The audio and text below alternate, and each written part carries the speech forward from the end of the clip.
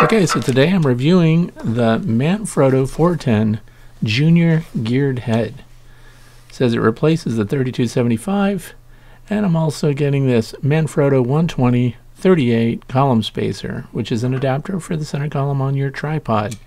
You're going to want that to give it some clearance on these controls here, and I'm going to demonstrate all of that as we go through this review. This has 3/8" threads, both on the adapter and on the bottom of this tripod head. So we're also going to go over the plate. The whole point of a geared head is you can have very precise directional control over your camera and lens.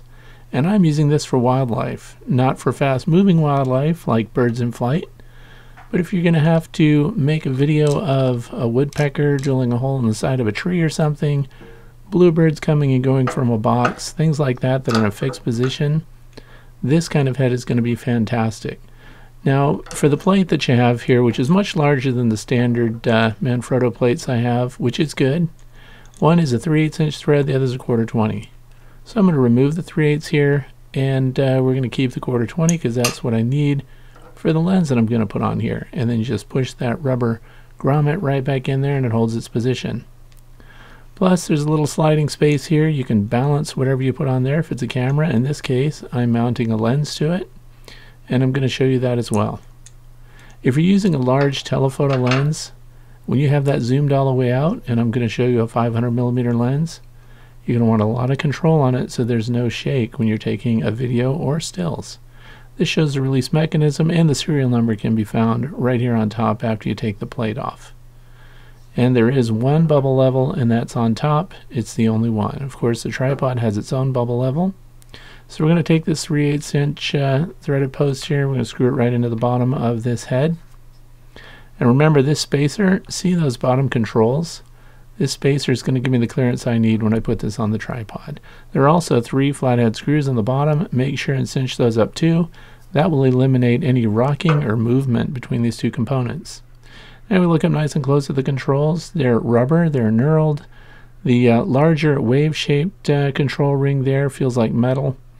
And the degrees are clearly marked here for those of you who do very precise stitching together of photos. If you're a landscape or you're some kind of architectural photographer, you're going to be able to control photo by photo as you stitch together those huge panoramics and interior shots.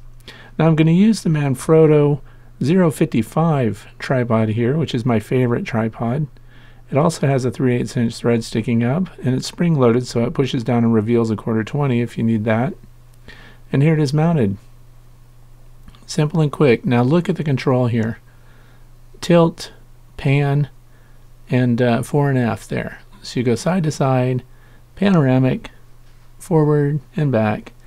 And this is very easy to control. You grab that wave ring there, twist it to the right, and you can rapid position, and then of course go back to the smaller knob where you can turn it and have complete, careful control as you focus in on that subject matter. This is pretty good. As I said, you're not going to use this for fast-moving stuff, but if you are watching butterflies on flowers and things like that, and you need to get in there and have a stable camera position, that's why I bought this. And the tilt ring, you see it only goes 30 degrees in one direction, 90 degrees in the other for that portrait position, and we're going to show that too. And it's absolutely quiet. So if you do wildlife photography, nothing you're doing can make a ratcheting sound. You don't want to alert the wildlife that you're there. I have to say I'm very impressed with the build of this. It is nice and solid, and the movements have no play in them. Now if you take the big ring and rapid move it, you can end up in between kind of gear spacing, and then it'll make a little click. But once it clicks and locks in, you have total control again, and there is no detectable play in this at all. So I like it. Yep, very good. It has a capacity of, the head itself will hold 11 pounds. The tripod that I'm putting it on has a payload capacity of 19.8 pounds. Make sure all the gear that you use has the weight rating for the equipment that you're about to put on it. The lens and camera I'm putting on this is just over 5 pounds, so this is more than adequate to do what I need it to do. Nice and smooth, nice and quiet.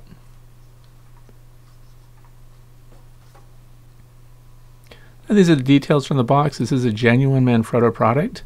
Some people get some of these that are knockoffs. I don't know where they're getting them from, but the head weighs 3 pounds and it holds 11 pounds, 0.02. Made out of aluminum, solid block of aluminum. Kind of feels like a really rugged piece of gear. The other piece here too, this adapter, 120 38 spacer for tripod columns, feels like a metal hockey puck to me.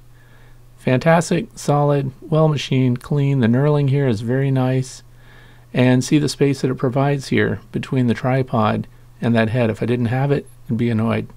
Now the other thing is the screw that's on the bottom of the plate here that you mount to your camera, or in this case to my lens. You can do that with a quarter or a nickel in your pocket, so no need to carry any extra gear. Clicks right in, easy removal, easy attachment, and it's very firm. So very happy with this. Now you can see that I have a 200 to 500 millimeter lens on here. That's a long lens, and it's of course zoomed out to the 200. If you zoom it to 500, really long, lots of exaggerated movement at that distance, and this head is going to give me the exact amount of control that I need to get this camera focused in exactly where I need it to be. Quiet and clean and accurate.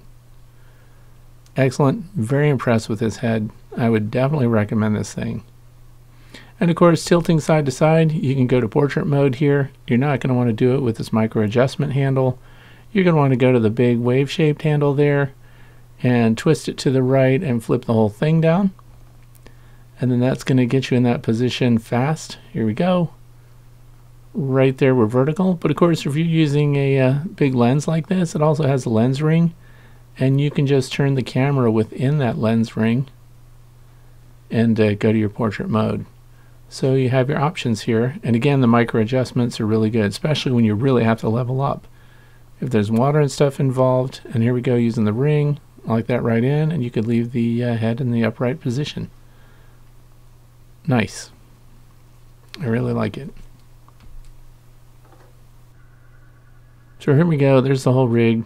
Wildlife, nature photography, architectural photography, whatever you do, if you need to have really good control with your head on your tripod, I would say this 410 Junior geared head is the way to go. I've never had a geared head before, so I can't really compare it to anything else, but it's fantastic and I plan to use it. Thanks for watching.